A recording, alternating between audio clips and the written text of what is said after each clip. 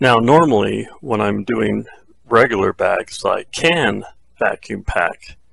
This is the procedure I do. Now I have some cheeses here these are sliced cheeses that were put into a freezer for several months. If you have ever tried to thaw out sliced cheeses and expect them to go back to being sliced cheese, it doesn't work out too well. So I have some, let's see, Gouda and provolone and Havarti cheeses that once they were thawed out, they just kind of crumbled. So I threw those into the freeze dryer and freeze dried them, and I'm going to go ahead and package them up. Now usually when I do this, I'll take the bag and I'll kind of put it at a right angle to the sealer, and I'll put a crease in it, something like this. For one, that takes a lot of the air out of the bag. I'll go ahead and put this into the sealer, just sticking out just barely on the other side. And I'll put two seals in it, one on top of the other. The first will be facing frontward. And I'll flip this around, and then I'll line it up on this back side. So they're kind of stacked on top of each other. And I'll just let it hold there for a minute to cool down. So you can kind of see this is the first seal, and then the second seal, so the one on top of each other. So I'll do this to all the bags here. And then each bag I will cut the corner off. So I will have the manufacturer seal and then my seal, and where this intersection is, I will cut the corner off, making a vent hole right there in the corner.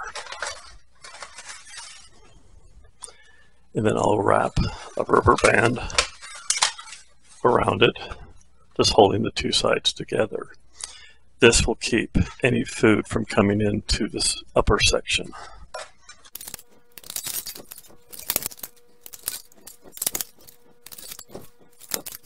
Just like so. Now we're going to go out to the garage where my vacuum chamber is. This is my vacuum chamber. So I'm going to go ahead and put the 4 packs in here. This is my chicken noodle soup, and you can see that the tip or the vent hole is going to be facing up. So that's my chicken noodle soup.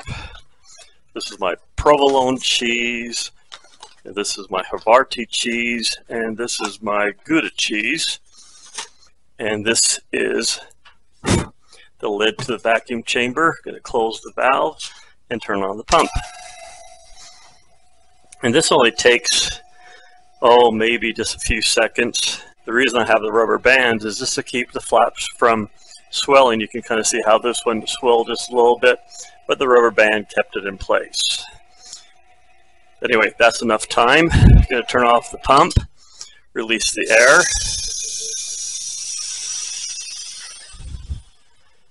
Take off the top. And so you can see how this one has basically sealed itself down on the bottom, and the flap up here is nice and smooth. And the reason this is sealed is because the vacuum force is so tight, it's forcing these two surfaces here.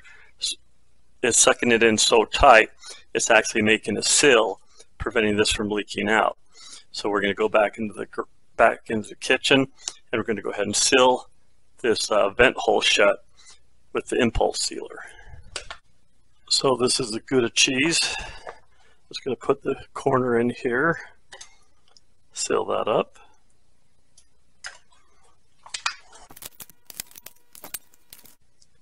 So you can see this is where the vent was, and now it's all sealed shut, keeping the vacuum from exiting. So I have my 4 bags here that are all, 3 of them are cheeses. One is chicken noodle soup. They're all vacuum packed with an oxygen absorber inside, and these are going to last a long, long time. Now that all my strawberries are all packaged up, things are not done yet. I gotta go back and take care of my freeze dryer. So my vacuum pump is nice and hot. I have a wood block right here, so I'm going to tip it forward, stick the wood block back behind it. I'm going to go ahead and open up the valve here. And I have an empty mason jar underneath. Got a nice large funnel to collect the oil. I'm going to go ahead and spin the filter off, put that aside. I'm going to leave the valve open here. I'm going to leave the filter off until I'm ready to start my next load. Because as this cools down and as the heat of the vacuum pump comes in contact with the cold air, there's a possibility of condensation on any moisture building up inside the pump. Plus there's a possibility, even with the gas ballast inside this pump, there could be moisture somewhere in this pump, and I just want everything out. And we want to drain the pump while it's hot, nice and hot. The oil is going to have a higher viscosity, and the oil will rush out of the pump at a higher rate and take along any food particulates that's going to be in the pump anyway. So that's how that's going to be kept until the next cycle. Now, as far as the freeze dryer itself, I'm just going to go ahead and put my fan in here. Go ahead and turn that on. And I'm just going to allow the warm air of the house to go ahead and circulate throughout the chamber and let that melt all the ice that's going to be inside. And all that ice will go ahead and melt. It'll go through the drain tube into a 5-gallon bucket I have underneath. The constant air of the fan circulating throughout the chamber and throughout the shelf and throughout the insulation boards, top and bottom, it'll just be able to dry the chamber out. The drier the chamber, the less likelihood of any bacteria growth. It's just a better way of doing it. It's what I've been doing for the last 3 years. And this arrangement is going to stay in place until I'm ready to do my next batch of food. Now I have tomatoes coming on like crazy. And I have no time to wait for the freeze dryer to melt on its own, or even to go through the freeze dryer defrost mode. So I'm going to show you a really quick way of getting rid of the ice ring that's going to be inside the Harvest Right freeze dryer chamber and to get going on my next cycle.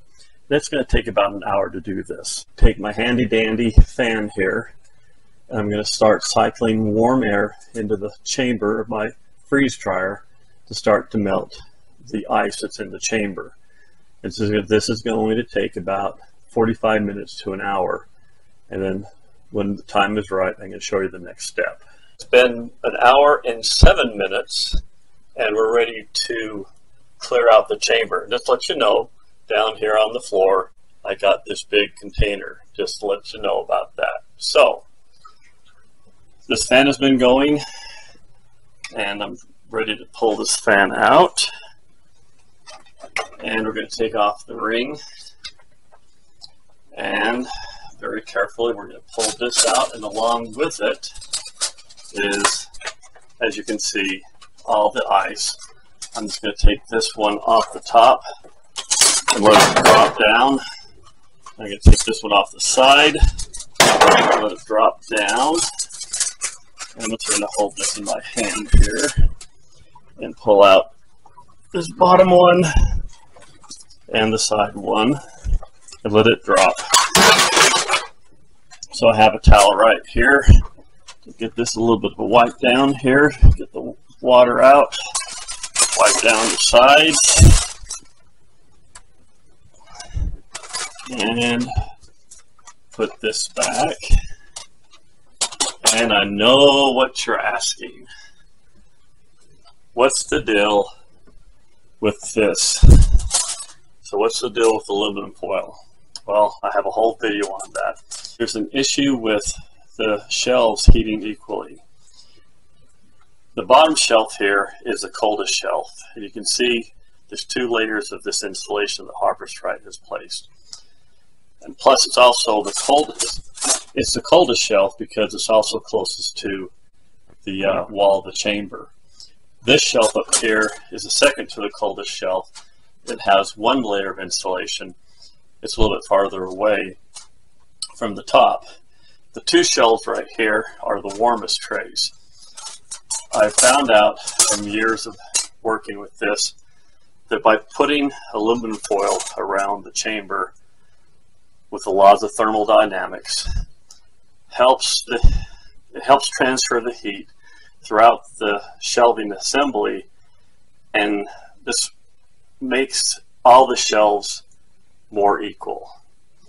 And I got videos. I actually have a video that studies this with and without the aluminum foil, and this can actually cut 4 to 5 hours of dry time off your cycle. So anyway, that's a whole nother video. There are a couple of drawbacks. It does make things a little bit harder to clean, you know, because you don't have access to the sides. But you'll have to just, you know, weigh the pros and cons behind that. I actually like it because I can freeze dry things much faster with aluminum foil, but I'll leave it up to you. But I digress. So anyway, we have things back to normal. The thing I like about this is that taking this ice out, and my ice is down here on the bottom, I now have a really nice cold chamber, so I can go ahead and start this up like I normally do. I'm going to go ahead and hit start.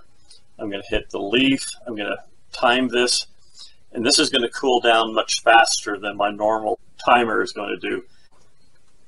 So I'm going to reach back behind here. I'm going to shut the valve. I'm going to hit start. I'm going to hit the leaf icon. I'm going to hit continue. And see, right now I'm at 67 degrees. Normally I'm around 75 degrees. So I'm just going to set my timer probably for about a half an hour and come back. And when my freeze dryer is in the teens, my goal is 15 degrees. Now I'll go ahead and load my next batch, which is going to be tomatoes to make tomato powder. I've had success with many things I've freeze-dried, such as ketchup, mustard, pickle relish, of course homemade pickle relish, peanut butter, and that takes a little bit of manipulation, and chocolate. And yes, both of them go together quite well. Also orange juice, lemon juice, and lime juice. And don't forget prune juice, one of my wife's favorite. And if you're into Skittles and into candy, you gotta try freeze-dried Jell-O squares. I've also done some more unusual things such as pizza, cherry and pecan pie, and dough.